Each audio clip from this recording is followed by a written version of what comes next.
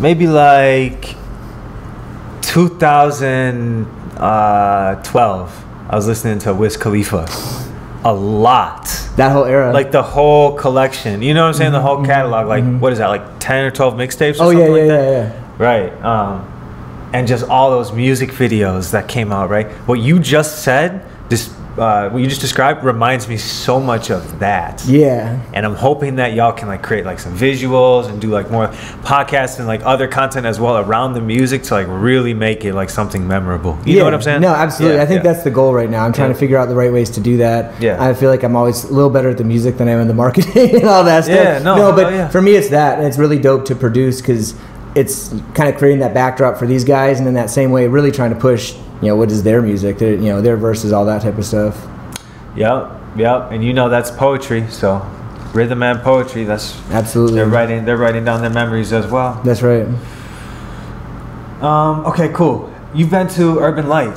Yeah. Tell me about your experience there. Man, great place. I feel like there's so many people that I know who, I don't want to say wouldn't have connected without that, but like really that was a place to having do that, to meet for that. Yeah. Did you ever go to Honey? Yes. You did? Yes. Yeah. No, my fiance and I remember used to go there very regularly.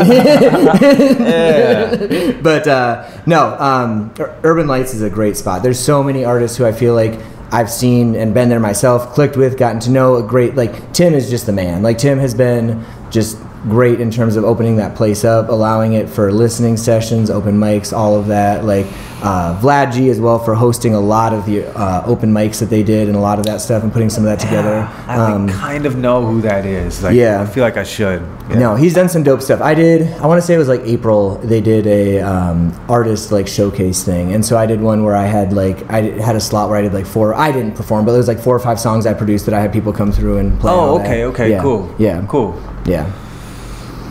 Because I remember at Soundset they used to do like producer showcases. Yeah.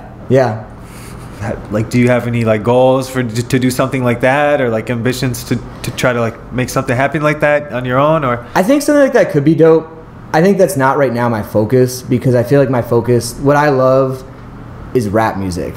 And so like for stuff that for me is more just like producer showcases that tends to be just like beats and stuff like that, sometimes I probably focus on that less. When it's like an opportunity to do a showcase with like me and a rapper and we're gonna do some songs, or I'm gonna play some beats and they're gonna freestyle, I'm all in on that type of shit. But I feel like as a fan, that's just me as a fan, the stuff I like to listen to is that. What about live producing? Have you ever tried that? Yeah, I'm not against it, but I need to have my shit right. Right. You would almost want to have like some like what it's gonna sound like. Exactly. Yeah. I'm going through a couple days on the Buster Baxter show because he's on KRSM now, and I'm gonna do some shit where I think I'm gonna do some beats on like my 404, and then I'm gonna have Bushido Chop come through and spit some verses on that. Okay, so now you just said a couple things that like I need clarification on. Buster Baxter. Yeah. Yep. Who's that? DJ Buster Baxter. For those who don't know, he has a show on KRSM, local DJ. Okay, so DJ Buster Baxter. DJ Buster Baxter, yep. Has a show on KRSM. Yep. Oh, KRSM. I know KRSM. Yep. Yeah. And then what was the third thing you said? Bushido Chop. Bushido Chop. Who is that? Local rapper, local MC. See, I'm trying to learn. This is called Staring at the City. Just by the way, if this is your first time watching this, it's called Staring at the City. It's because I'm really looking. I'm trying to understand and see and connect the dots. You know what I'm saying? Mm-hmm. Bushido Chops? Yep. No, for those who don't know, definitely check his shit out. I think on social media, on Instagram, he's like FC Baby or something like that. Cool. No, he's a man. He and I've got a few different things in the works I'll try and plug, but like he produces a little bit right now. And so he and I are working on a project where I'm mainly handling the beats, but it's fun to make beats with him in the room because he's a producer too. You're doing a lot. Raps. Yeah. You're doing a lot.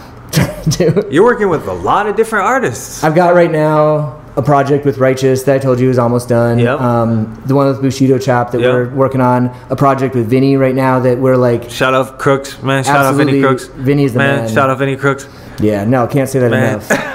Can't say that enough. Vinny is the man. Got a project with him we're working on. Actually, we have a couple different things in the works. Shout out T. LaShawn. So yeah, no, I've got all that. And then this project I've been working on too. You got your own project. You sent me just like a folder of beats one time too. I haven't like heard them anywhere else too, so I'm like, maybe I haven't been listening, or you're just... No, I just sent those to you. You just go crazy. See, you know what I'm saying? Look, hey, yo, shout out. I got like a limited audience, but right now, but like, you know what I'm saying, they like to work with people, so you know, that's dope. And that takes a lot of work. So just shout out to you. Either that, or you just really are a natural and you're in there just like making beats. You know what I'm saying? So I don't know. Like, it's kind of both. There's so many ways to make beats now. Like on the, you know, the Koala app on the iPhone. I know. No. It's basically like it loops. Koala app. Yeah. Check it out if you produce. But it's like a looper on like your phone, and so it's so easy for chopping up samples. Like for me, it's kind of like a skeleton of like beats, and so I feel like with that, it's so easy to be on the go and like listen to samples, snipe something. Because you're a sampler. Yeah, absolutely. Okay. Yeah. Okay. Have you ever run into any issues with that? Like getting flagged for samples or anything like that? No. I always figure in my head, if I ever do, that means the song popped off enough that it's like not a bad thing. So I tell the people around me, like, if I get sued, like, don't act surprised when I'm not stressed. Okay. So do you also try to find ways to like chop it so it doesn't get caught, or like that really just doesn't At times, depending, especially if it's something that I'm like, this is well known, then like it's like, for me, it's also like, I don't need to just like take something that's well known and just ride the hype of that. I'm trying to kind of create my own thing. So if it is well known, then try and chop that and make it my own. Or it's really fun, and it's more like, it's fun for me to try and find stuff that is just obscure or something that like people don't know, and really dig deep in whatever way that is, whether it's online, record shops, all that. Yeah. And I just like, I'm actually out of questions, but I'm just curious now, like what other Minnesota producers or artists do you like, no, strictly just producers or beat makers, do you like work with or do you know of? I honestly don't work with many other You don't know producers. any? I feel like I've spent so much of my time in the music scene finding people who are vocalists that really like, that I can work with in that way. There are people like Quasi Uno, who's the producer in Basement Gang with Sekou. Okay, shout out. No, he's the man. He and I haven't like worked together on beats like that. But you know of. Yeah, absolutely. Yeah. Styx is another guy who... because I'm really trying to create an ecosystem. I just said this in the last conversation I had with Yari. Yeah. We were talking about what's going on here. We were wondering why it seems like a city like Atlanta, which has the same population, can have a whole ecosystem where you wouldn't necessarily need to work your job.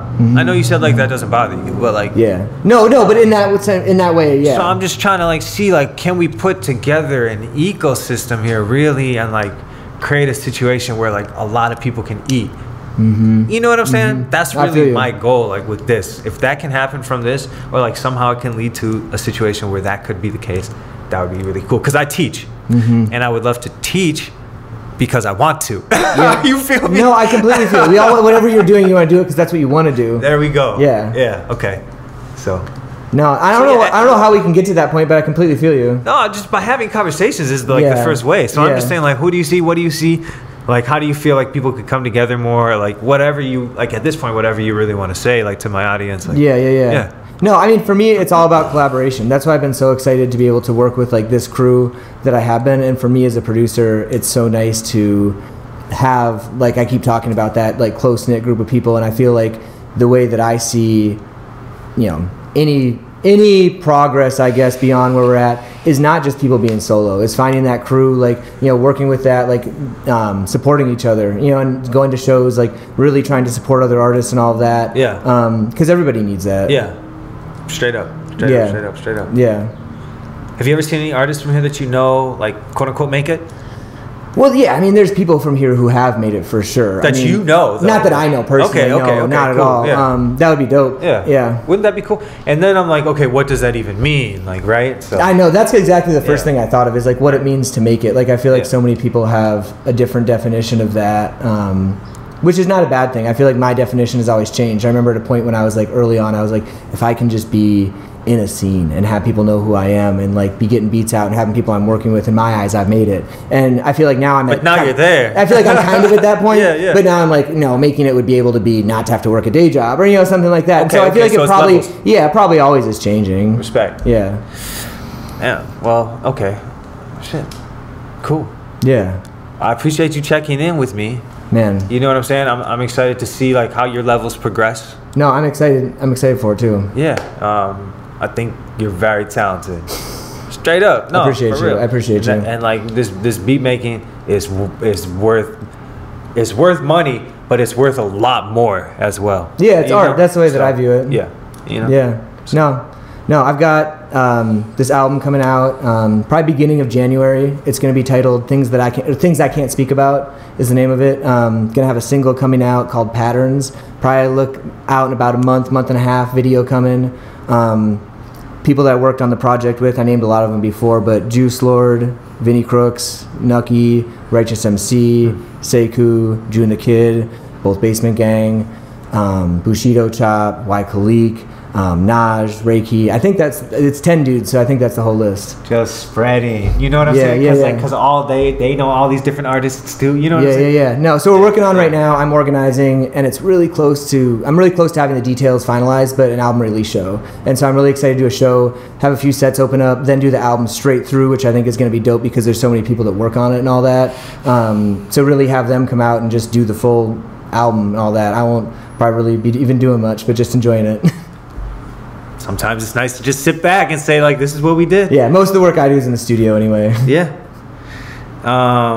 Very cool, man. Very cool. Where? Do you know where? Can you say where? I'm not going to say where yet because I don't want to get ahead of myself. It's really close to being finalized, but I don't want to get ahead of myself. Yeah, you're good. No, you good. It's all good. I thought I might be able to sneak it out, but no, don't trip. Okay, cool. Well, hey, you heard it here first. You heard it here second. You heard it third. Whenever you heard it, you heard it. So, shout out Ace P. Hey, appreciate you having me. Thank you for coming through. Respect, man. Actually, I'll say this. If there's anything you want to say, because this could go anywhere into the world. Yeah.